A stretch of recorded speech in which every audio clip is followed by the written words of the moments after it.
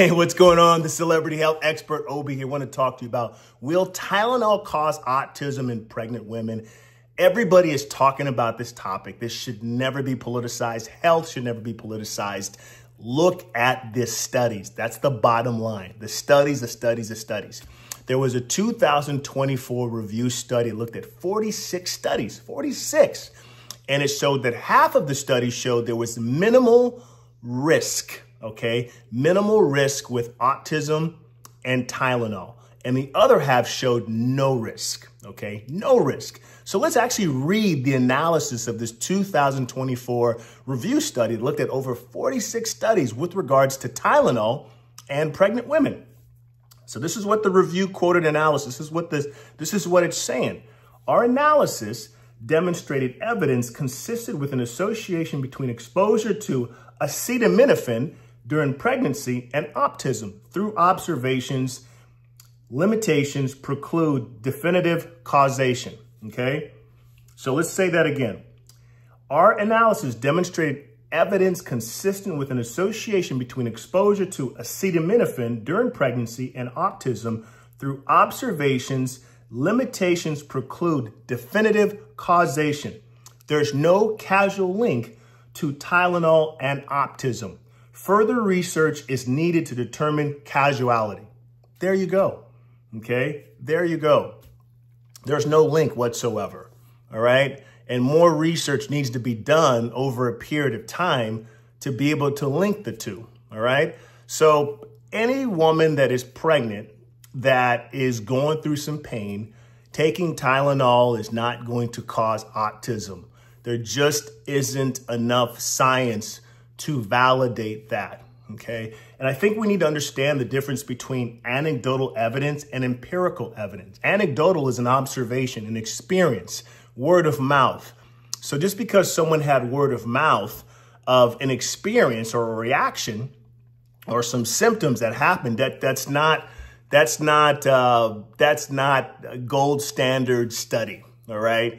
That's not gold standard study. And there's a difference between anecdotal versus empirical evidence. Empirical evidence is an actual study, tested, all right? So random controlled trial, gold standard study. So I think that that's what we have to just, most people can't differentiate between a gold standard study and an observational, study. You know what I mean? So I think that's probably the issue in our society.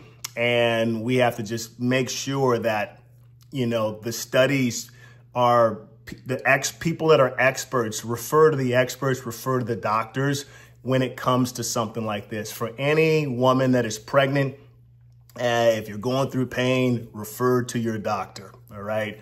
Refer to your OBGYN, all right, with regards to that. But there's no studies out there there's no studies out there that links autism to women that are pregnant, all right? But I also would say to be mindful as far as how much Tylenol you do take, because the maximum daily dosage, I believe, is between 3,000 to 4,000 milligrams daily.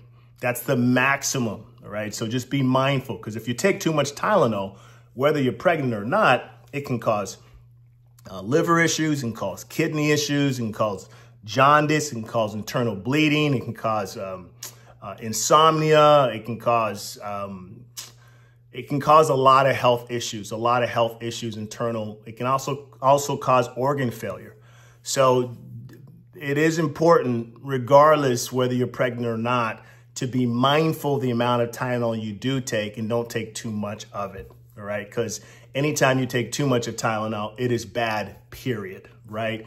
And if you're in pain, you don't want to start to overdose something or take too much of it, where now all of a sudden you're in the ER because you're having organ failure or internal bleeding or liver failure or kidney failure. So be mindful of how much Tylenol you take. I think that is very, very important.